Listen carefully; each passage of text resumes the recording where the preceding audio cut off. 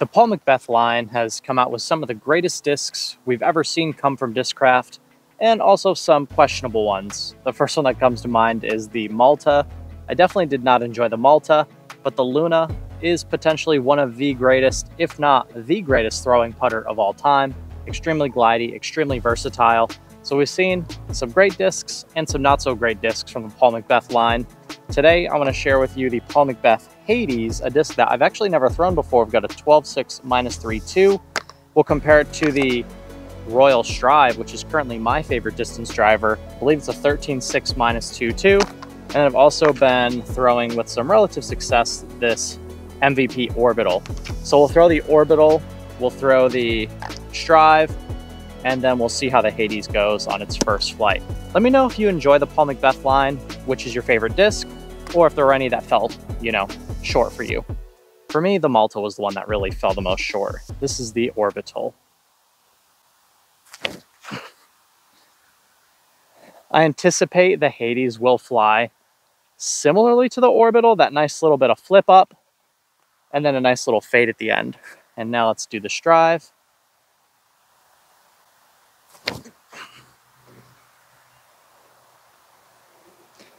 That Strive is funny. It seems to get more stable the more I throw it. There's only a handful of discs that I've had that got more stable the more I used them. That Strive is one of them. The Castoplast Falk is the other one that comes to mind. But now I've got the Hades here. First ever throw. Little cotton candy swirly guy. Let's see if it flips up similar to how the Orbital flipped up.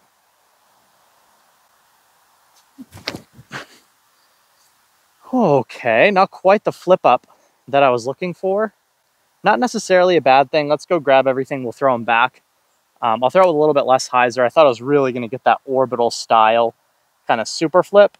A little bit more stable than I expected. Let's go throw it again. Today's video, obviously sponsored by Power Grip USA and Berg's Disc Sports. Those are my two main supporters of the channel. You can use my code Iceberg10 to save 10% over at Power Grip. You can use my code ICE20 to save 20% on any disc golf bag over at bergsdiscsports.com. Gonna have to give this thing a couple more throws to figure it out. We'll go with the same order: Orbital, Strive, and then Hades. This Orbital's been a really good flyer for me over the last couple weeks.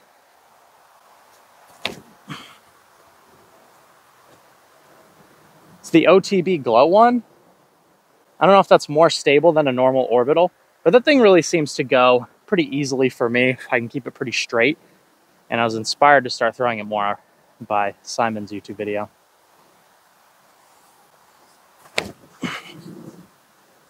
There's the Strive.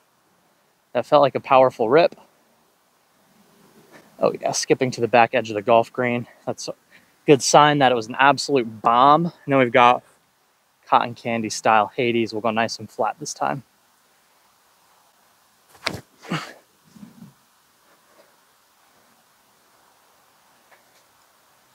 I think that's definitely on the stable side as far as Hadeses go. That definitely flipped and turned a little bit like your typical -1 or -2. But at least for me, it's certainly not flying at a -3. All right, Orbital, a little more power this time. All right, there's that. I think that thing might be like a -3.5 or a -4. Absolute flip dog. Good rip on it, honestly. Now let's go with the Strive.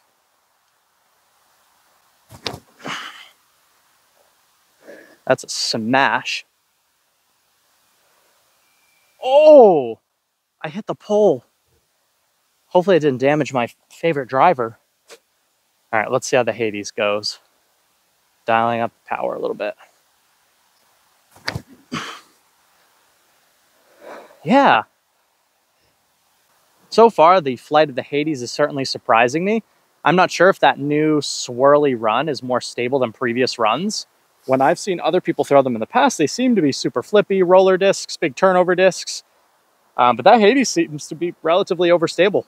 All right, let's go with the last three throws here. It feels like we've got like a tail right to left going on. That should be the perfect wind to get the Hades to go extremely far. But let's start with the Orbital, test the waters. Yeah, as I continue to warm up, I'm throwing a little harder on every single throw. Orbital can't really handle an extreme amount of power unless you're throwing it either with a ton of hyzer or a ton of height. Now let's see if that post smack ruined this drive. Nope.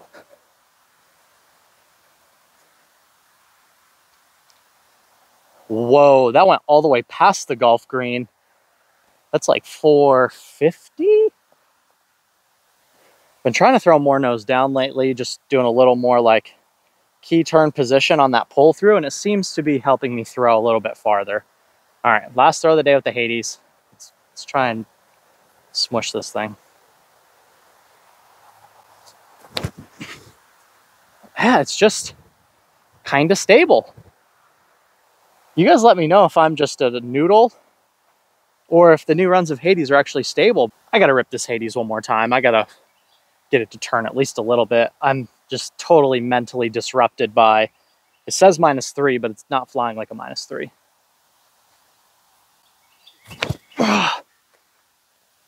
There it is. I mean, that's pretty much just like full power flat. If you have a really fast arm, the Hades is going to turn a lot more for you than it does for me. I throw right between 60 and 64 miles an hour, and I could pretty much throw it full power flat, get a nice full flight out of it, good distance, good control, definitely not too flippy. We had a pretty stiff headwind coming in on that last throw, and it held up to it no problem. I'll probably be sticking with the Strive for my main distance driver. Doesn't mean the Hades is a bad disc. If I lose the Strive, the Hades would be a really nice replacement for that. So that'll be something that goes kind of in the trunk. It's on deck. If I ever lose that prototype Strive, I'd be really happy and excited to add that Hades into my bag. If you want to go get one for yourself or a Strive or an Orbital, go over to Power Grip USA, use my code Iceberg10 to save 10% on your order over at the website. All orders over $70 ship for free. BergsDiscSports.com, best disc golf bag on the market. Ask yourself, if you haven't checked one out yet, why not? I'll see you guys in the next video, and take care.